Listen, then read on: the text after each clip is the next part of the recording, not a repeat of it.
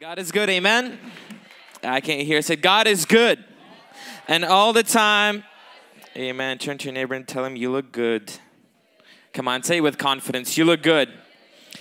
Okay, we're going to get straight into the message, straight into tonight's message. It's going to be a short message, but I believe out of every message that we hear, we can get something out of it, and it can change our life if we choose to. God is speaking something all the time, but it is us.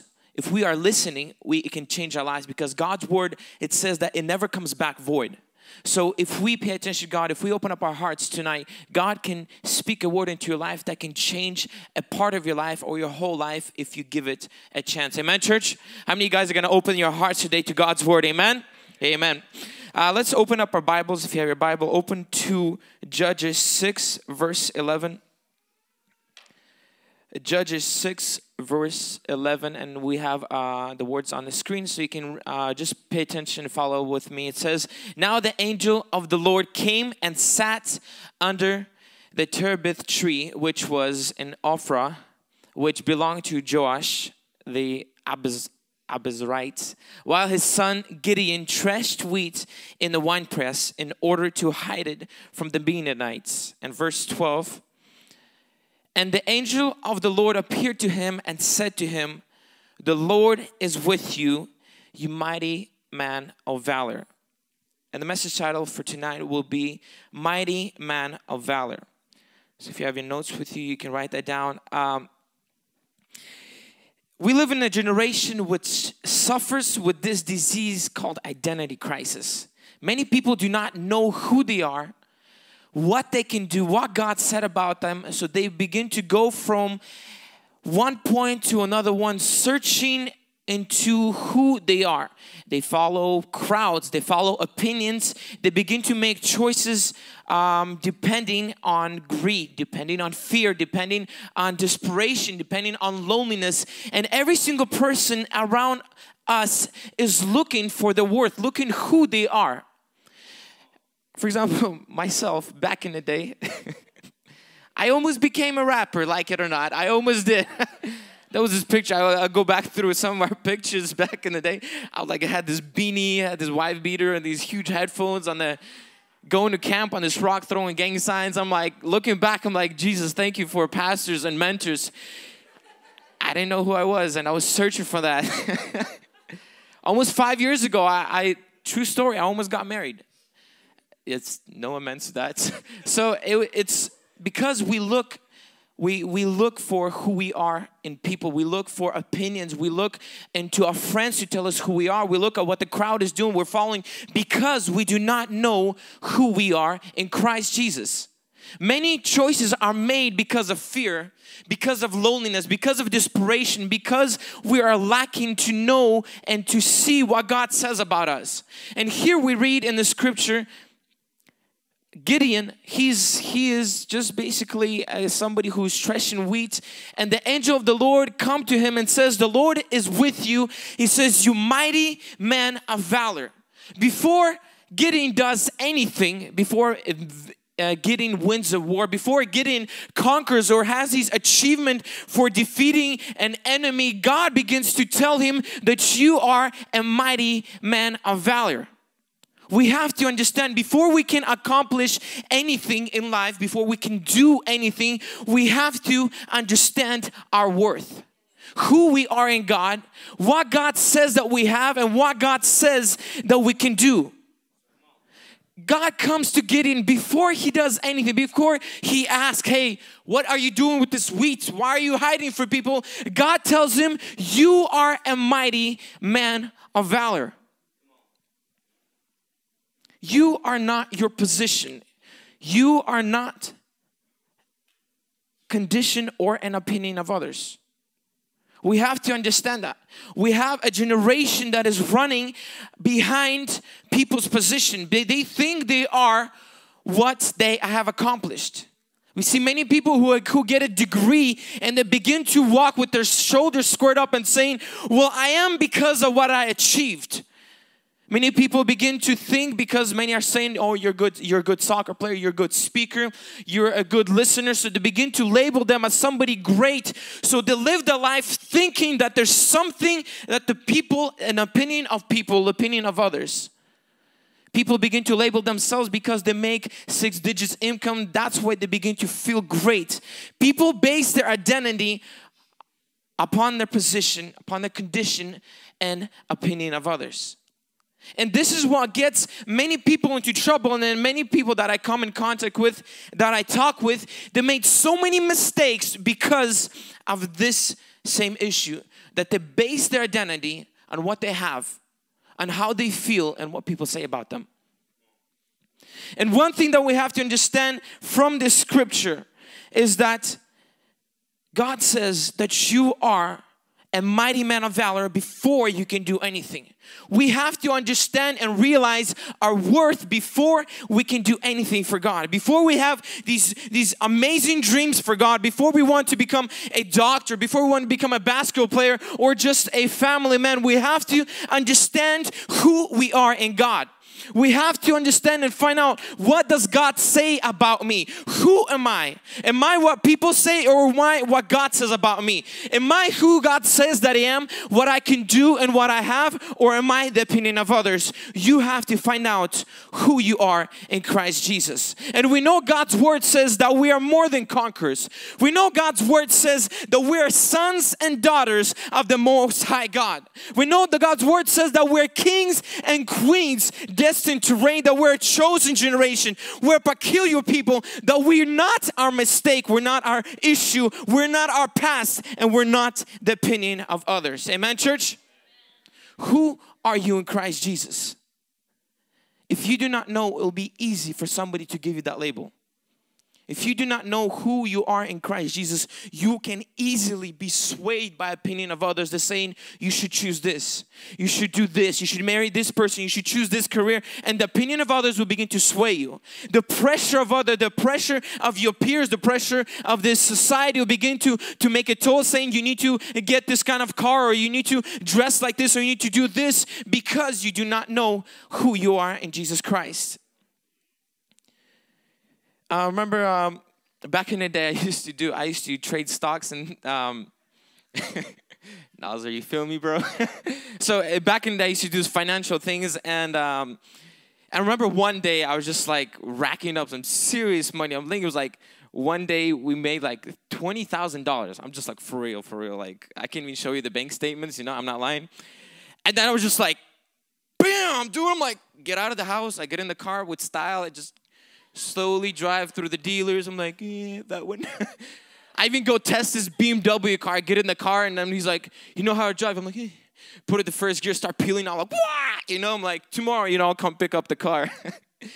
The next day, I find out that the bank account gets closed, that we were dealing with this Ukrainian bankers, and that's when the market collapsed and all the banks closed, and we lost $20,000. Then from then on, I got back humbly with my Nissan Sentra. I'm like, I like this car. It was so easy because I did not know who I was in Christ Jesus. That position, the things that I acquired made me feel like I'm this guy who like is on top of the world, whereas I'm basing my identity on things that can easily disappear. This generation, they begin to mark themselves, and they begin to attach their identity to material things that can easily disappear. I remember one of my friends, we were talking when we were doing this whole financial thing, and then, you know, when this whole collapse thing happened, you know, I got out. It was a few weeks of depression. You know, we got back on our feet. But I remember one guy that I was listening to, and he was in the same thing that we were doing. The next morning, what we heard a news from all his friends is that he lost everything. He had I think it was like $500,000, and that day, like, he lost everything. And that week, we heard from his family that he just stood in front of the train and just killed himself.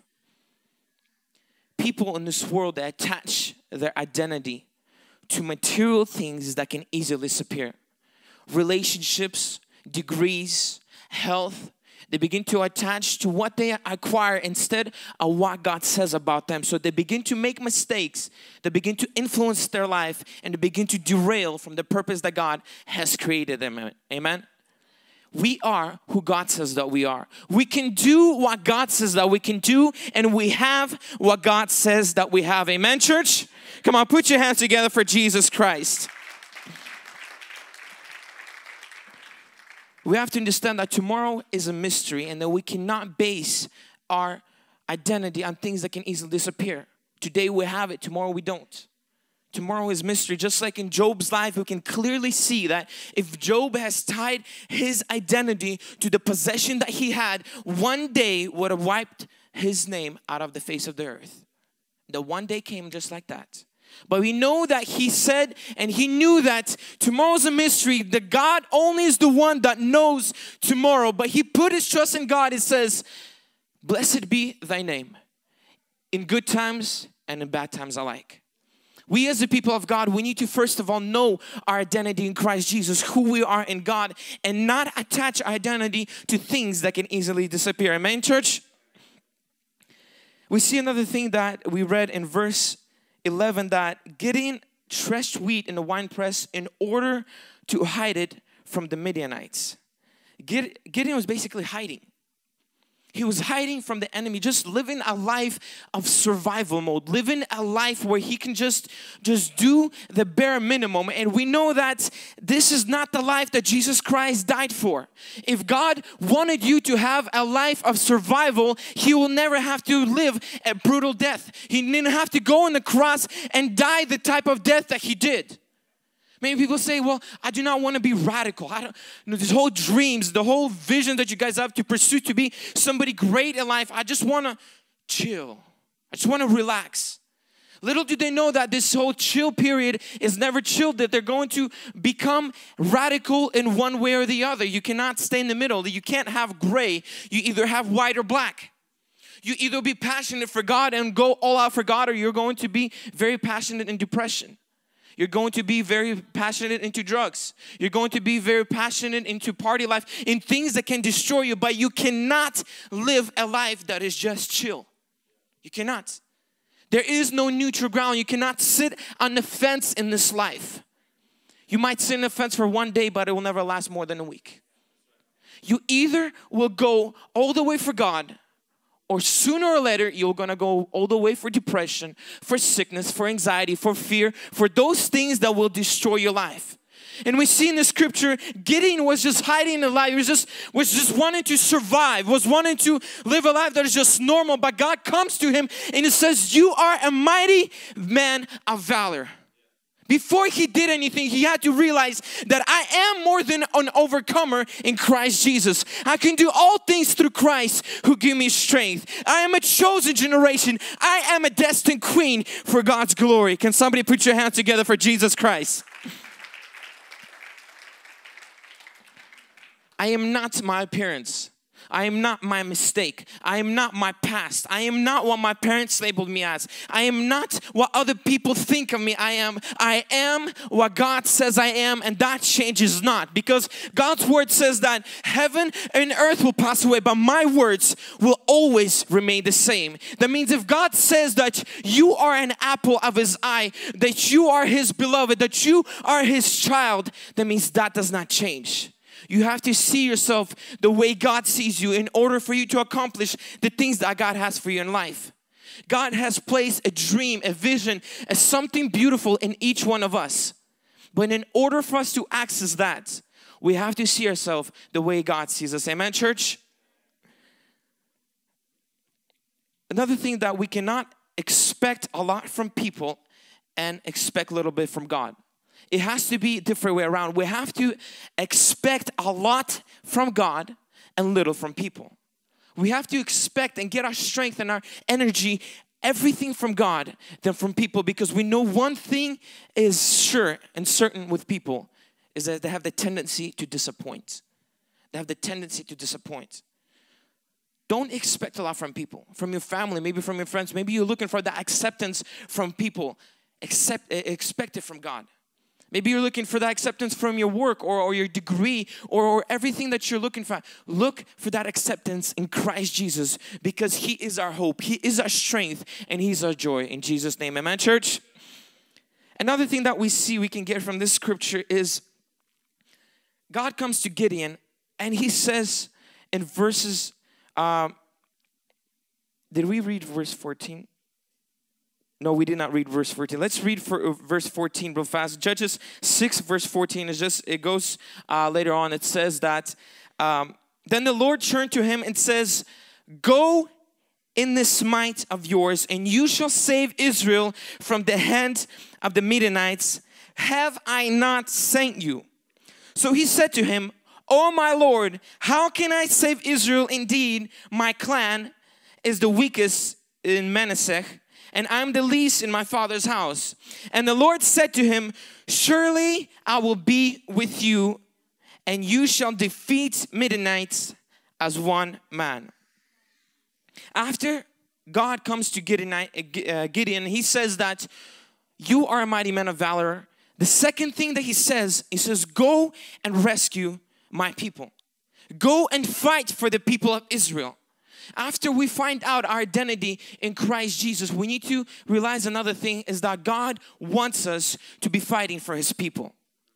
Many people think that, it's like we're talking about our lifestyle has to be only winning people. We can't work, we can't have a job, we can't do anything that we like. We just have to be bringing people to church, and that's all we have to do. No, there's a difference between a purpose and a calling. There's a difference between a career and a calling. Career is something that you choose in school, something that you like to do. For example, if it's, being a technician, or is it being a car mechanic, or is it being an engineer, or is it be a soccer player, is it be just a driver, or whatever it is going to be. That is your career. That's something that you love to do, something that you get money for, and something that will not hurt people. That is your career. But your calling is chosen for you. It's chosen when Jesus Christ has died on the cross and you accepted Him into your life and you say, God, I belong to you. That is your calling, is to fight for God's people. So career, it's something that you can change anytime. You can start off being a rapper like me and ended up being, I don't know what I am now, but I'll let you guys know. Or you can, become just a family man, or somebody that just loves to do bare minimum. That is your career, and that's something that you can change anytime. But your calling can never change. Your calling is one thing, and that's the instruction that Jesus Christ has given to us. He says, go into the whole world, win souls and make disciples, baptizing them in the Father, the Son, and the Holy Spirit, teaching them to do everything that I've told you. That is your calling. That's something that can ever change. That's something that we're obligated to do as Christians.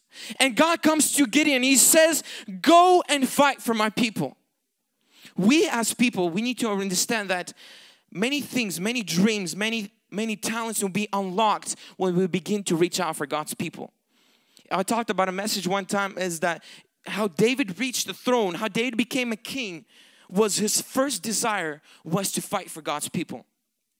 He did not even have in mind, I'm going to go fight for these people and I'm going to become a king. No, David said first that I want to rescue God's people, and rescuing God's people has led him to his throne. Same thing with our lives. Many of us, we have amazing dreams that God has placed inside of us. Our calling has to usher us into our dream. Winning people, fighting for God's people, rescuing God's people has to usher us to become what we want to be in our career. You can be a doctor. Still, you can have a place and a time where you can fight for God's people. You can be just a housewife, or you can be an engineer, you can be a soccer player. But in that career that you've chosen, you are still obligated to do what God has called you to do, is to fight for God's people. We have to do what matters to God the most. We have to make what matters the most matter to us. is rescuing God's people, is saying that God, I will fight for them. We are called for one purpose only, is to see souls being changed, to see people get out of their addictions, to see people who are bounded by drugs being set free, to see people who are under the curse of sickness, seeing them being healed, seeing lives being changed. That is our calling, and that is what God wants us to do, despite our career. So I remember there was a time in our church where we literally didn't know the difference between career and a calling. We did not know. I remember Sergey, poor guy. I was like counseling him. I don't know what I was doing to him. We were talking. I was like, remember he was like, man, I don't know what God wants me to do for you. I'm like, let's fast, bro. We like fast for like 7 days. I think he did. I just did like 2 or 1. I'm like, I don't know, bro. We were just plagued with this thing, is what does God wants us to do? Like, it's for sure has to be something with holding the mic, preaching, being a worship team, or flip. We had these like paper slides for worship. You know how you guys have? So you would like put in this projector and that would beat up on the screen. So that was one of the callings. And we were like, we have to do something in church. This is our life, you know. We did not know the difference between career and a calling. And tonight we have to let you know that career is something that you love doing. Something that does not hurt people, something that you get money for. But your calling can never change, because that's what God has chosen when He went on the cross, is to see people's lives being changed for the glory of God. Amen, church? And one thing that we see in verse 15, that Gideon tells to God, before God's like, okay, you go do this, Gideon's like, hey, how can I save Israel? Indeed, my clan is the weakest in Manasseh, and I am the least in my father's house. Before Gideon's like, he's not even thinking about rescuing God's people. He's like, hey, my family is like weak. I'm weak. I don't know. I'm the weakest. I don't know what to do. I don't know why you've even chosen me to do these things. And I was thinking about that. It's like sometimes God He works in such a mysterious ways. If you look throughout the Bible, God always chose people because of the weakness. If you see anybody that God comes to Moses and He's like, Moses can't even speak. He says, you're going to lead a nation out of the strongest empire in the world. And Moses is like, you know, he can't even speak right. I mean, if you really think about it, logically, if you think about it, it did not make sense. God comes to anoint David to be king. And David's not even in the house where the thing is supposed to happen. David is not even considered as a son of Jesse before he gets anointed. David is just a young boy who just spends time with sheep, and God says that you will be the king. We see Paul and Peter. You see their lives, how their weaknesses were so big. Paul was a murderer, and God says to him that you'll be the one who have the foundation of the church. Peter, you're the rock. And Peter's just like, I'm far from rock. I don't even know what you're talking about, rock. I can't even make up my mind. And God begins to choose people not because of their strength, but because of the weakness. Begins to say, because God knows that if we rely upon God's strength, our weakness becomes perfect in His strength. Our weakness begins to turn to strength. Our fear begins to turn into strong faith. When we rely upon God, God begins to take us from somebody that is so weak into becoming a man of valor, just like we read in the Bible. We cannot be able to identify our lives according to our weaknesses, according to what we've done or the mistakes or the things that we left undone, because God says, my strength will become perfect in your weakness. My courage will become perfect in your cowardice, because all your strength, all your might will come from me, and I do not change. I am the beginning and I'm the end. I am the Alpha and I am the Omega, and I do not change. We cannot look at our lives according to our weakness, but know that our weakness can be turned to strength if we give it a chance for God. Amen, church? I mean, if you look at this story, it's ridiculous, because the task that God had, I mean, thank God, like God is like, okay, you're going to deliver this. You're going to go against an army with 300 people against like this vast. I mean, probably Gideon would have lost his mind and continued threshing the wheat or whatever he was doing. You know, if God just begins to tell him that, hey, this is you're a mighty man. And he's like, I'm weak. I don't know if I can do it. And God's like, no, my strength will become with you. You walk with me. I'll give you directions and you will conquer this city. We've seen in this Bible is the more weak we are, the more strength God can give us. The more perfect we are, the less available and the less surrendered we are to God. We read in the scripture and we see a young ruler who's like, he comes to Jesus and he says, God, I've did everything. I'm like, you picked your disciples who are fishermen who don't even know what to do, who don't even know the law. They're just like, stink like fish and they don't know what to do with these nets and they can't catch a fish. I fulfilled all righteous. I did all this law. I know how to love God. I know how to love my neighbor. But Jesus says, give up everything and follow me. Seemed like he was a perfect candidate for God's ministry, to become the 12 disciples, to become this rock who God's going to build this church, but yet he could not surrender his life to Jesus. The more perfect we are, the less surrendered we become to God's will. The more strong that we think that, I have these things I'm going to use for God, the less surrendered that we'll become to God's will. We see that our weakness begins to turn to strength if we give our lives to Jesus Christ. God is not looking for perfect. God is not looking for strong, but God is looking for availability. God is looking who is available to go and to do what I have called you to do. It says, my people are being suffered. My people are being destroyed under the hand of Midianites. They're being struck down in drugs. Our generation is being swiped by media, by all these things, by sickness, by witchcraft, by idolatry, by all these things. And God is looking not for perfection. God says, who is willing to go? Who is willing to answer my call? Who is willing to stand in the gap and fight for my people? We cannot look at what we cannot do. We cannot look that we cannot speak or we cannot do this or do that. We just have to look that God says, my strength will become perfect in your weakness, you mighty man of valor. Looking back when we first started this church, when our pastor had a vision to be able to see thousands saved, to see people being healed, being delivered. I mean, if you looked at our group, it's pitiful. I mean, you see a grown man, 35, a pastor just looking at a bunch of teenagers saying, you're going to win the city for Jesus. And we're like, guys, we're going to rob Goodwill next week. Literally, that was our minds. We're like, man, this is a Schwinn bike came out, and it's our Goodwill right now. Or rob that store.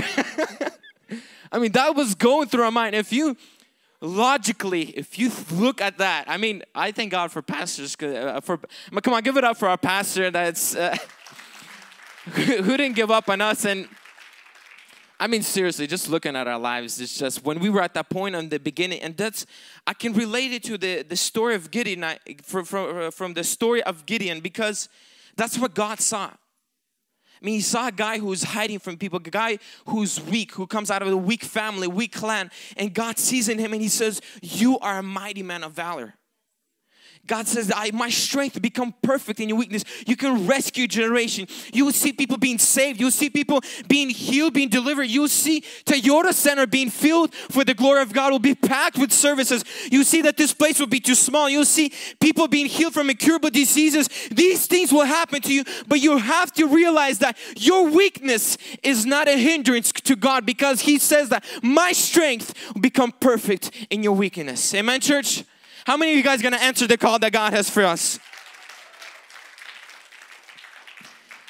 And next week is coming up a miracle catch.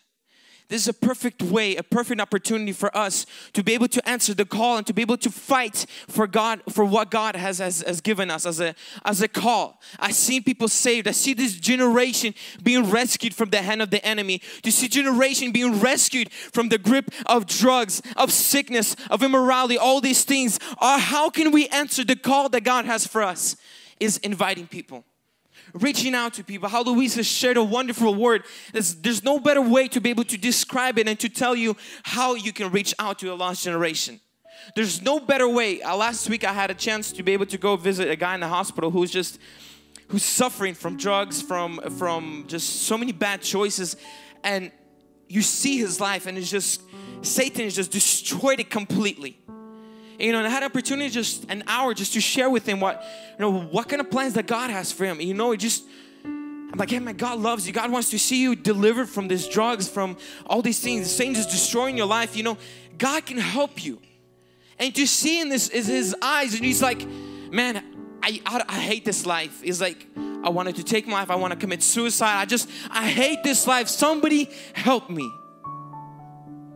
How many people are like that in Tri-Cities? How many people are like that in your circle of friends, on Facebook, on Instagram, in your college place where you work out at?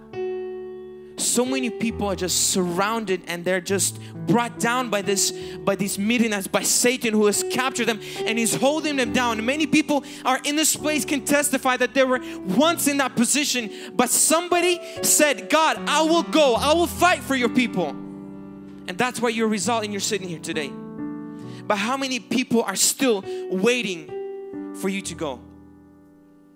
How many people are still waiting for you to step out and say, God, I know I'm weak, I know I'm not perfect, I know I have faults, I know I'm messed up, I know I have a past, but I'm saying yes. I'm willing to go, I'm willing to fight. I'm willing to stand and to see a generation being rescued from the grip of Satan. I'm willing to stand in the gap and say that, God, my generation will be a generation that will seek after your face, that will not seek after drugs, that will not seek after immorality and pride and greed and all these things, but they will seek unto your face. God, I'm choosing to say yes. God, I'm choosing to go forward. God, I'm gonna fight. I don't know how I'll do it. I know I'm weak, but God, I know that you said that I am a mighty man of valor. I believe it. I believe it. I'm gonna go. I'm going to do it. God is looking for you to step out and say that. God is looking. We have many people. I mean, are we talking on Facebook? How many people are waiting for that encouragement word? Are we talking about when we go to the gym? Are we talking about when we go to the park or things like that? People are being destroyed by Satan. And there's somebody is waiting for you to step out and to do what God has called you to do. And the last point I want to talk about is that God said to, verse 16, He said to Gideon, and the Lord said to him, surely I'll be with you, and you shall defeat the Midianites as one man. Third point is our relationship and not our work. We have to understand, in order for us to go with God, in order for us to be able to do what God's called them, you have to have that relationship with God. We have to have that relationship with the Holy Spirit. You cannot be with one person for such a long time and not to get to know them. And when God says, God says to Gideon, I will go with you, He meant that, look, I'm going to guide you. I'm going to give you instructions. I'm going to give you how you're going to defeat your enemy. But you have to be willing to know and to understand and to obey. Our relationship with the Holy Spirit is not something that we just say that, oh, I know the Holy Spirit. It has to be that the Holy Spirit knows us. Our life does not begin when we get Holy Spirit, but when Holy Spirit gets us. Many people can proclaim and profess that, you know, they know the Holy Spirit, but how many people does Holy Spirit know? How many people that when they walk and they speak, the Holy Spirit backs up on what they speak? Our relationship with the Holy Spirit has to be the fundamental, because we see that victory for Gideon came only when he obeyed the instructions of the Lord. We can only conquer this generation and to be able to see people saved, to see miracles, to see signs and wonders like it says in the Bible, when we develop that relationship with the Holy Spirit, when we get to know and when we obey His voice.